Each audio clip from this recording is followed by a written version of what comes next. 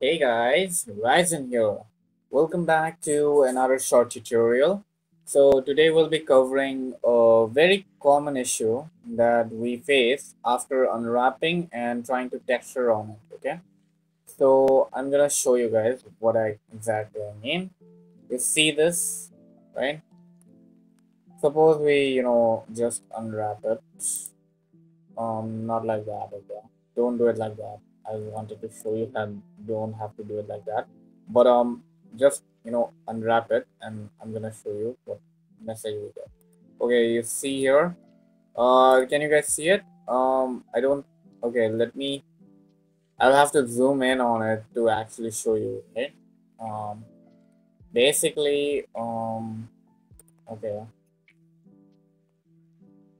Let me move my avatar here. Okay. All right, all right. Now check this out. Okay, so I need you guys to focus on the message that appears over here where my cursor is showing. Okay, you guys can see my cursor, right? Yeah, yeah, you can. All right. So when you unwrap the material, suppose just unwrap it, right? You'll see this message called object has a non-uniform scale. Unwrap will operate. Let me read that again.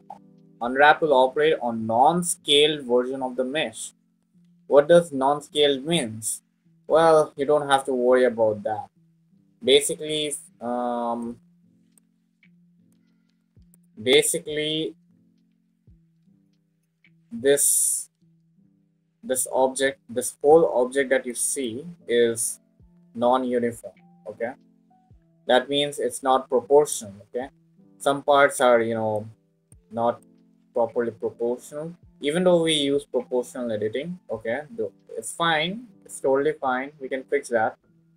If you ever encounter such a issue, and I'm encountering an issue like this now when I'm doing the hat here, so I go back to object mode, all right, and there will be mm, object, I think it was, yeah, okay, select the object.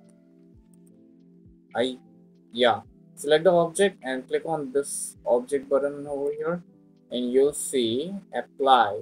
Okay, click on apply and there will be some options. So it says it's in the non-uniform scale. That means we need to make it uniform. So we need to apply scale to it. So click on scale. All right. Don't have to worry about this. I don't really mess around with this, but you can if you depending on need. So I'm gonna head over to edit view again and unwrap it now. Boom. Okay. Now what's this? We got somewhat of a, I guess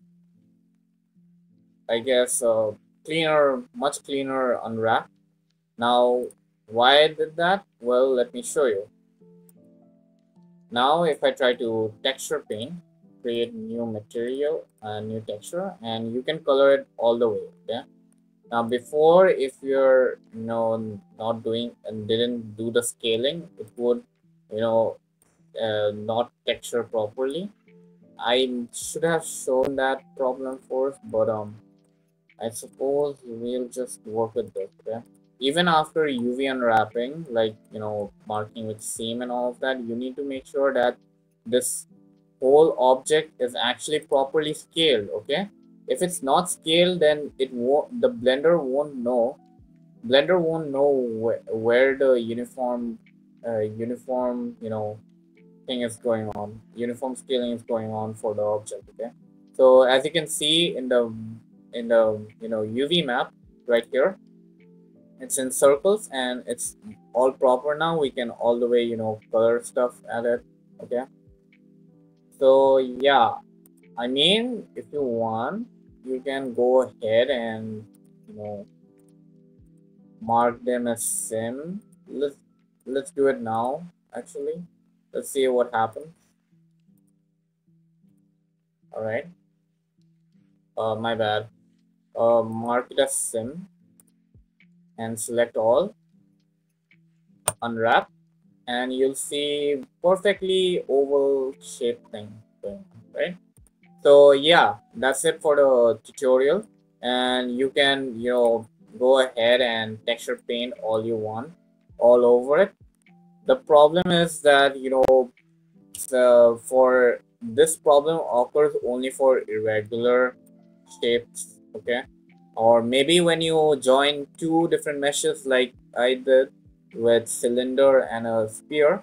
So keep that in mind whenever you're joining meshes or messing around with the shape and making the shape irregular. You might want to go ahead and go to object view and go to object, apply, and choose scale to make everything uniform over here. Okay, so yeah, that's it for the tutorial, and I hope you guys actually found this useful. Okay, I'm gonna put this in the link.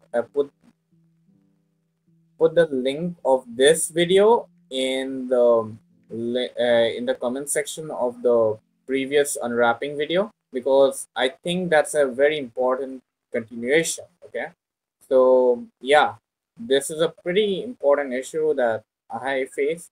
So yeah, I hope it's a good solution for you guys. And yeah, I'll see you guys on the next tutorial. I hope you guys found it useful. If you found it useful, drop a like and subscribe if you want to.